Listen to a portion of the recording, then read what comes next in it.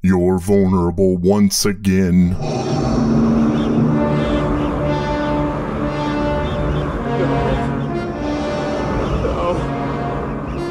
It's not true.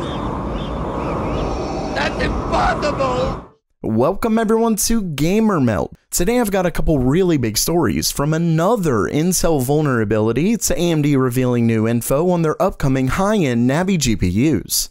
Okay, so starting things off, I'm beginning to almost feel bad for Intel. Okay, maybe not, considering their recent earnings report showed the company is doing extremely well in sales. Either way, there appears to be yet another vulnerability based on speculative execution that once again only affects Intel CPUs.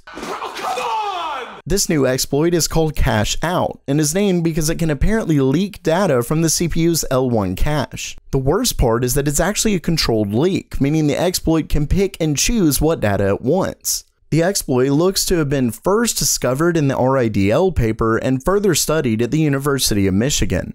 Luckily, Intel has issued a microcode update to mitigate it, and they're discussing mitigation at the OS level. As for who's affected, it's basically any Intel CPU that was released before the fourth quarter of 2018, but there is a list so you can make 100% sure that you aren't affected.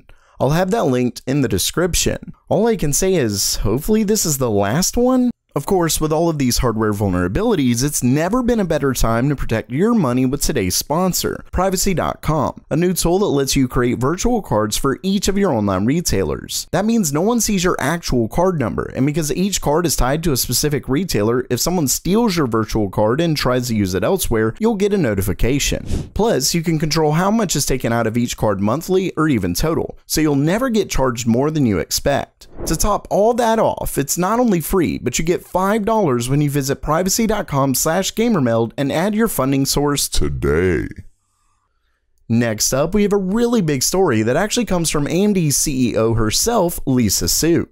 For those who don't know, the company had their earnings call yesterday, and Lisa Su made a comment regarding their upcoming Navi GPUs. Now, before I go over this, there has actually been some miscommunication going around, but I'll get to that in a second. Regardless, during the conference, Lisa Su stated, quote, "In 2019, we launched our new architecture in GPUs. It's the RDNA architecture, and that was the Navi-based products. You should expect those will be refreshed in 2020, and we'll have our next generation RDNA architecture that will be a part of our 2020 lineup." So we're pretty excited about that, and we'll talk more about that at our Financial Analyst Day.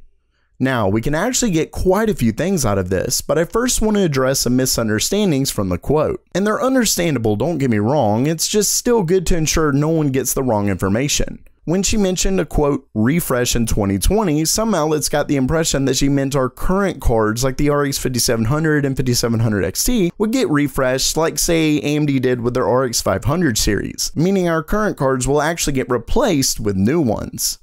Well, that's actually not true, as Tom's Hardware spoke with AMD about it, and they clarified that Lisa Su meant a refresh in the way investors understand it, meaning completely new products. Basically, she was referring to the upcoming big Navi GPUs and not some refresh of current products.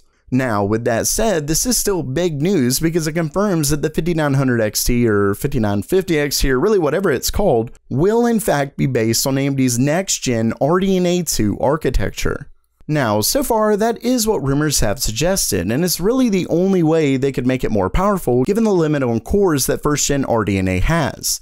Either way, this is great because the new architecture could support any number of compute units, and it may be AMD's first architecture that completely moves away from their GCN architecture. I'd also argue that it further confirms hardware ray tracing since everything points to next-gen consoles being RDNA 2 based. Plus, the reply given to Tom's Hardware definitely suggests we'll be seeing multiple cards based on the RDNA 2 architecture, which would explain the multiple GPUs listed that we've seen in recent EEC filings.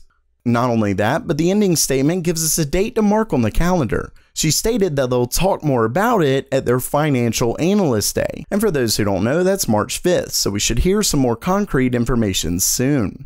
Of course, remember that my contact claims we can expect them this summer, and most rumors suggest a full announcement at this year's Computex, which would likely put the release right around that time. Of course, for more information on March 5th, make sure to subscribe to GamerMeld today. So while that does it for today, let me know what you're most excited about for AMD's upcoming GPU. Let me know down in the comments below. And definitely don't forget to check out privacy.com/gamermeld. And as always, have a great day.